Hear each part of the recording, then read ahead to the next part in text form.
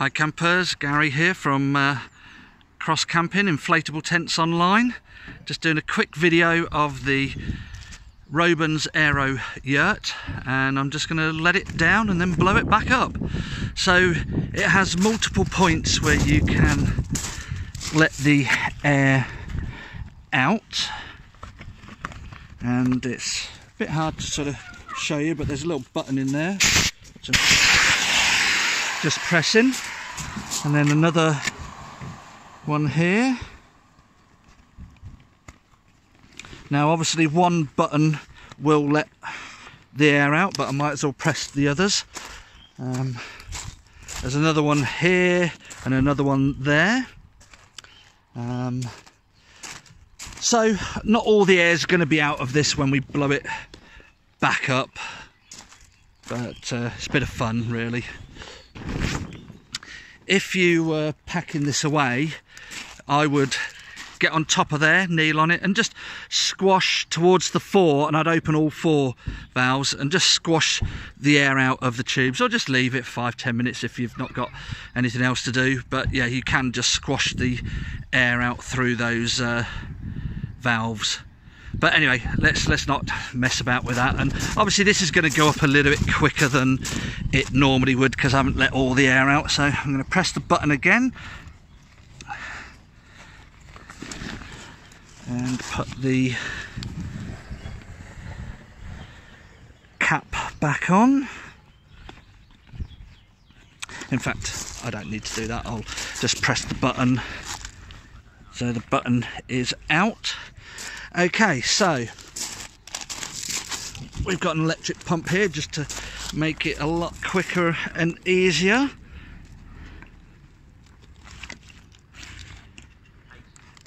So just connect that in there. I'm just going to put the phone down, the camera. Hopefully you can still hear me. I'm just connecting.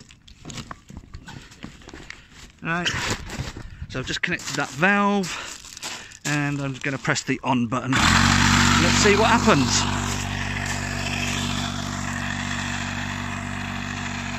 So although it's got 4 points where you can let the air out and 4 points where you could inflate it from, you only really inflate it from 1 point, but those 4 points or so where you're parked, or if you use an electric pump, might make it easier.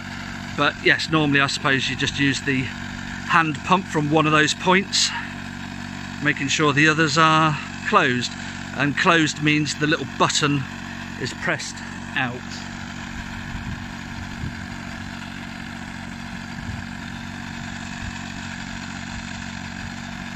So what you do is you just let it fill up with air, whether you're doing it by hand with the hand pump that comes with it, which is a really good pump by the way, the hand pump.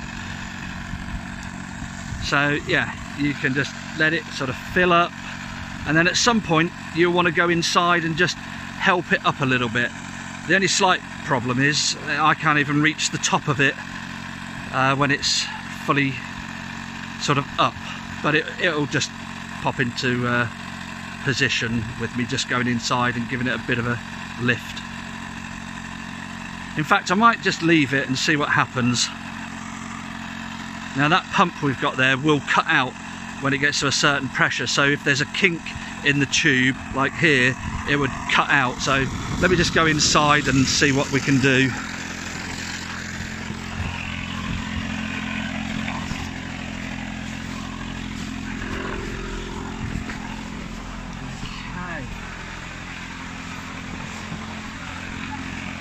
Okay, there you go. So it's sort of up, and now it's just finishing off getting to the right pressure. That little lip does fold down, and there's your framework all up there. I've done other videos talking about it so you can look at it, but this was just to show you how much fun and how easy. So you'd turn up on site, you'd lay it out, you'd peg the shape of it, and yeah, up it goes. We leave the front door open when you're inflating tents, so you get air into the tent, not into the tube but into the tent. Just makes it a bit easier. And I say that pump will cut out in a second when it gets the right pressure. But anyway, that's Gary from inflatabletents.online.co.uk. Or you can come down to see us at Cross Camping, where we've got loads of tents out the back, just south of Cambridge. Cheers.